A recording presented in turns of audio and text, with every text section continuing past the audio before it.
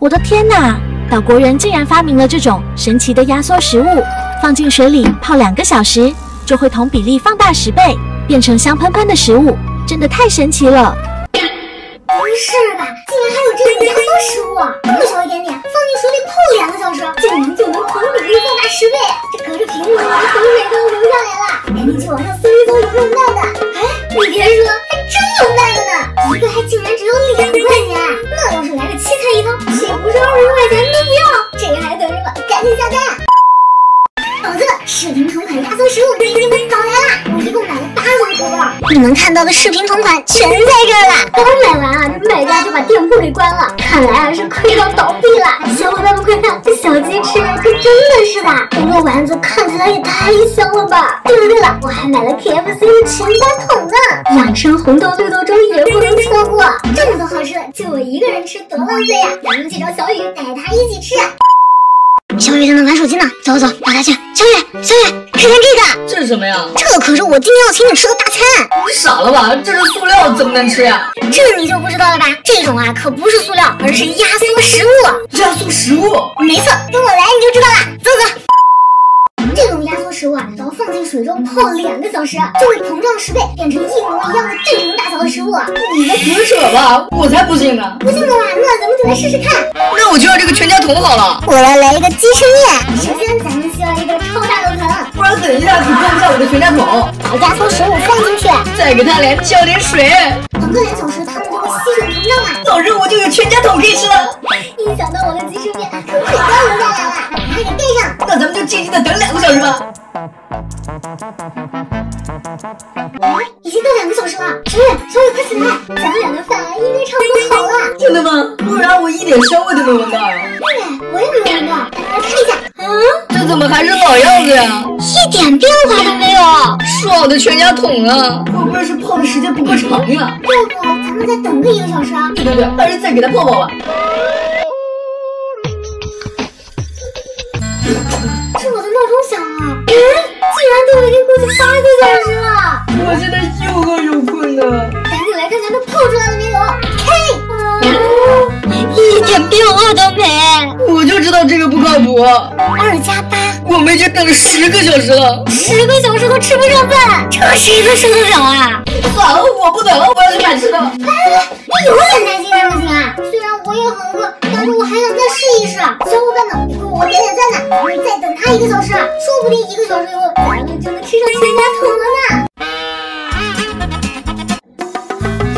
闻到了好香的味道，难道真的泡出来了？让我来瞅一瞅。哇！我的天哪，小伙伴们，真的是活见鬼了！竟然真的被泡出来了，好香啊！我这真的不是在做梦吗？太好吃了，我都要被笑哭了！真的不是在做梦吗？好好吃哦！走，我们来玩沙子吧！你是不是傻呀？沙子有啥好玩的？这些可是很特殊的沙子哦，就这几袋，还买了我99呢！也太贵了吧！你是不是脑壳坏掉了？听我说完嘛，这可是能防水的沙子，不湿沙，而且它们遇到水以后就会变成水蛇哦。水蛇？不信我试验给你看一看呀！为了做出对比，我事先准备了2款普通的棉花沙，咱们先来看一下棉花沙遇到水会变成什么样吧。舀一勺棉花沙，把它放进水中。然后你会发现它瞬间变湿了，捞上来也黏糊糊的，再浸泡一会儿都变碎了。接下来咱们来试一下不是沙的小伙伴，请来一勺，一整块掉下去了，表面还有一种油乎乎的感觉，不管怎么戳它都不会变湿或者散开哦，就像被一层油包裹一样呢，是不是很神奇啊？咱们来给它多加一点，好像全部浮在了表面，掉下去了。看我在水中用不湿沙搭一个建筑。看我的岩石山搭的怎么样啊？再来个橙色的，真的像蛇一样哎，绿色配橙色还挺好看的。咱们再来个蓝色、黄色、粉色、紫色。噔噔，我的海底世界完成哦！看起来真的很像大海里的珊瑚哎，太好看了吧！把它捞出来看一看，感觉好像是油腻腻的一块，但是只要一出水，它就变成了干沙子喽！哇塞，还是5颜6色的！一把抓，瞬间就变成干沙子了。小伙伴们，你们知道这是什么原理吗？不会，这种沙子也太神奇神奇的呢，它还有另外一种玩法哦，把布施沙倒在盘子中，平铺均匀，把水倒上去，快看，水珠马上就可以在上面跳舞了哟。中间挖出一个坑，这样看起来会更明显一些。想让他们怎么跳舞就让他们怎么跳舞哦，因为他们完全不会融进沙中，反而像一块液体果冻一样弹来弹去的。用勺子挖起来，这个小水珠一点都没有吸收进去呢。贵贵，既然布施沙这么神奇，那拿它们来混泥，是不是能做出一块防水油漆泥啊？你这个想法挺有意思的，不然我们来试一试。先把布施沙里的水全部倒出来。剩下的就是一些干沙子喽，来随机放入一块橙色的泥，这一块起泡胶的拉伸性可以说是非常的好啦，丢进去，让它和沙子们缠缠绵绵，充分的把沙子混入进去。噔噔，一块布施沙泥就诞生喽，感觉稍微有一点粘手呀，不知道这块泥有没有防水效果呢？咱们赶紧来试验一下，上水，把我们的布施沙泥浸泡进去，来观察一下它的表面。怎么没有油漆的质感了，而且变得湿乎乎的了，好像一点都没有防水的作用啊！难道布施沙的效果失灵了吗？泡着，感觉它要化成水了。看来布施沙混泥并不防水啊！想要制作防水油漆泥，恐怕得用其他办法了。小伙伴们，今天的实验失败了，你们有玩过这种神奇的布施沙吗？记得在评论区留言哦。Hello， 大家好，我是桂圆子。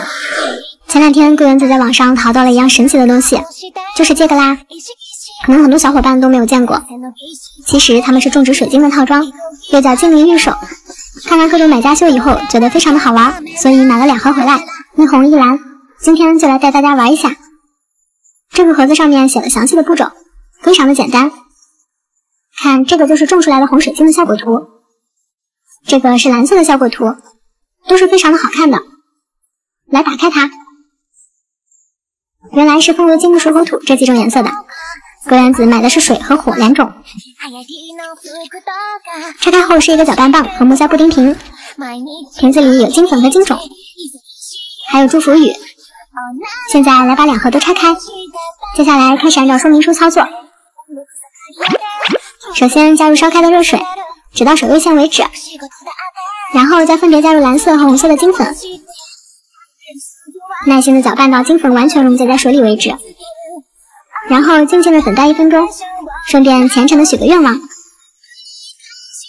湖面朝上的投入不同颜色的金种，可以看到金种在溶液里不停的冒出小气泡。盖上木塞，等待长出晶体。这个过程十分的漫长，大概等了有1个星期，发现瓶口居然长成了这样，上面有许多的磨砂颗粒，隐约能看见里面的晶体。为了让大家看得更清楚，我将它们放在灯管上，然后打开灯，哇，瞬间变得超美。这样是不是能够看见里面闪闪发光的水晶了？从上面往里面看，像一个魔幻的小世界。侧面看会比较清楚，水晶的形态也清晰地展现出来了。静静地欣赏一会儿后，我决定把水晶取出来，倒出里面的液体，然后小心翼翼地取出水晶。哇塞，太漂亮了！蓝色的有点不好取出，但是拿出来的一瞬间惊艳到我了，真的是巨美呀！2块水晶好像有点不一样，红色的这款水晶每个都比较完整，颗粒会比较大，形态很好看。蓝色的这个水晶分布更均匀，但是比较小，光泽度上要比红色的更加闪亮一些，都很美呢。最后我做了一件大家可能都想做的事情，就是拔了1颗水晶下来，发现它像石头一样硬硬的，非常的结实，但是还是整体来看更美呢。小伙伴们，你们玩过这种水晶吗？可以来评论区和我一起讨论哦。今天就到这里啦，我们下期再见，拜拜。